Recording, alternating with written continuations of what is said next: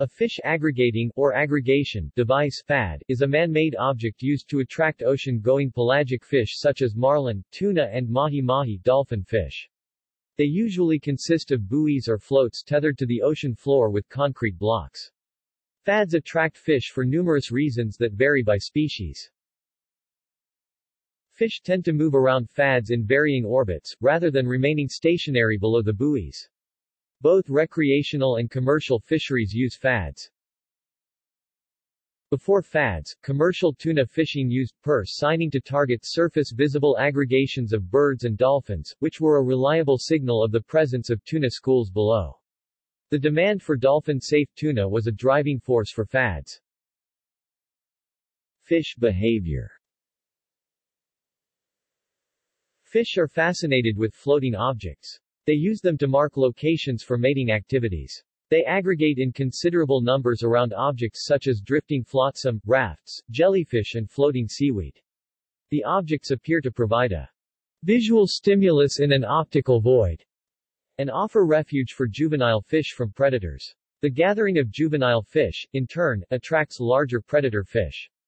A study using sonar in French Polynesia found large shoals of juvenile big-eye tuna and yellowfin tuna aggregated closest to the devices, 10 to 50 meters. Further out, 50 to 150 meters, was a less dense group of larger yellowfin and albacore tuna. Yet further out, to 500 meters, was a dispersed group of various large adult tuna.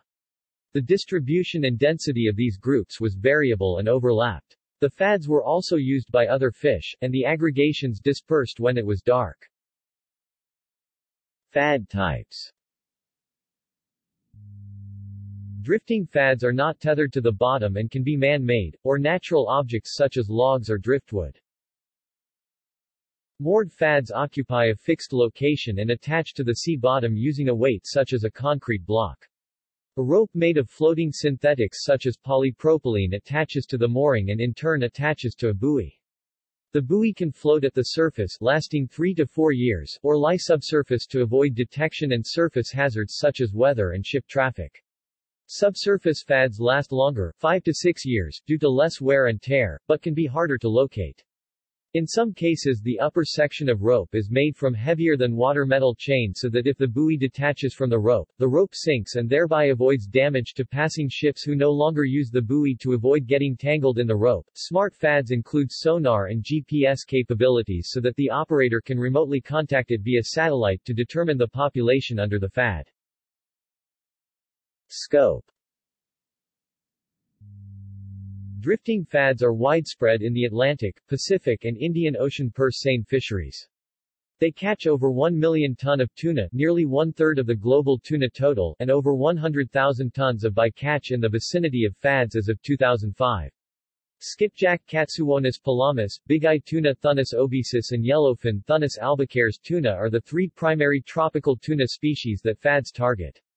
Other fish include albacore, dolphin fish, wahoo, blue marlin, striped marlin, mako shark, silky shark, whitetip shark, Galapagos shark, mackerel, and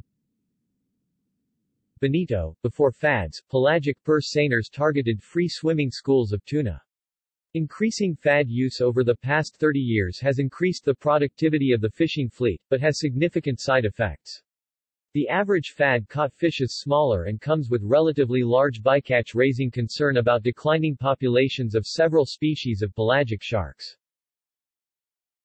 The U.S. state of Hawaii operates 55 surface fads around its islands to support sport fishing and marine research. See also: Artificial reef, Byrock, marine debris, multipurpose reef. References. External links. Fish aggregating devices in the Maldives. Fads in Hawaii, USA. Fads in New South Wales, Australia. Fads in the Commonwealth of the Northern Mariana Islands, USA. Bhavani. B. 2004, Fish Aggregating Devices Information Sources FAO, Information Document, BOBP, INF, 2, Rome.